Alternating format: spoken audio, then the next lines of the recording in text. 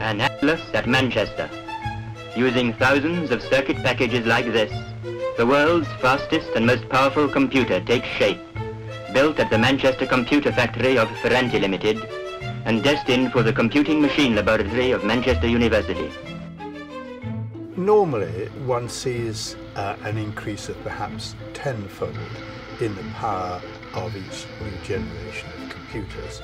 The difference the Atlas brought was more like 100-fold. Suddenly, that same program that ran for hours would run in minutes. All this activity was happening more or less without human interaction.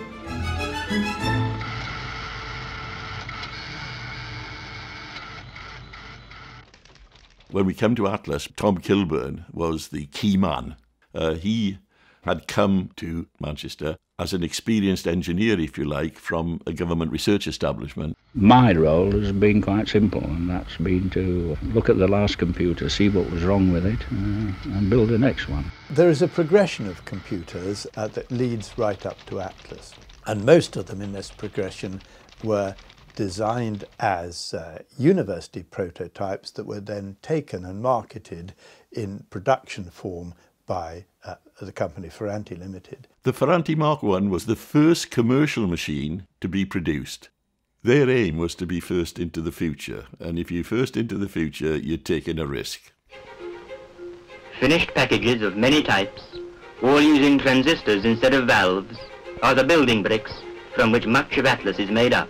The nuclear energy people were demanding more computing power for strategic purposes. It was just about the time that we decided to build what we call Muse, and so Tom Kilburn talked with both Sir Vincent Ferranti and Sebastian Ferranti, and they agreed to build a machine based on Muse, and they decided to call it Atlas. Here we had a small group of dedicated people coming up with some key inventions in the face of significant difficulties. Problems in the early days were that all the individual components had to be assembled by hand. On Atlas at London, it took us 6 months to get it recommissioned from the shop floor on Manchester. To put a machine like that all together, check it out and get it working is a very considerable time. We didn't think of the working long shifts was anything that mattered at all. We just worked. I mean, the longest I ever worked was 26 hours, and then I nearly forgot to get off the train when I got home. The factory at West Gorton had been a railway engine manufacturing place, so it was absolutely filthy with really hard soot. This dirt got everywhere. You just couldn't see the components. It was just a thick layer of greasy soot. So 1/3 of our faults were due to dirt.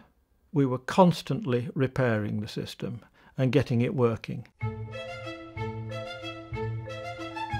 I do remember the time in December 1962 when the Atlas was officially switched on. I received an official invitation. It was all set up and organised by Ferranti.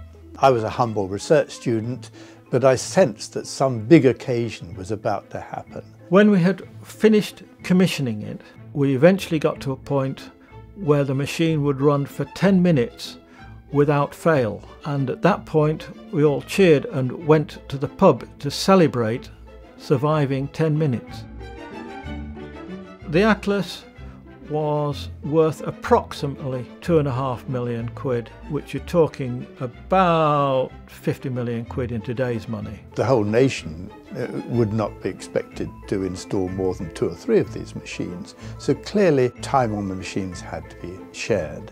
It was charged at about £750 an hour to £800 an hour. When Atlas came along, a lot of problems that were too difficult to be solved were able to be solved. Looking back over 50 years, we can see 2 or 3 absolutely fundamental and seminal ideas of computers that first saw the light of day in Atlas. First of all, virtual memory, which is a way of organizing storage that we see on every modern computer, and secondly, a multitasking operating system. Again, we see that on every modern computer. It still remained a memorable computer for a good 20 years after it had stopped being used. If you mentioned the word Atlas, people say, "Oh, Atlas!" It was still counted as something to have worked on. I certainly feel very happy to have been, I think, a component, as it were, in the design of Atlas. That was a time when we felt that we were doing something that was world class. I think it's very important that all major steps of any technology be remembered, because that's when something made a sudden change and changed everybody's lives since. People thought that only one Atlas would be needed, ever. And now your washing machine has a more powerful computer in it than Atlas had.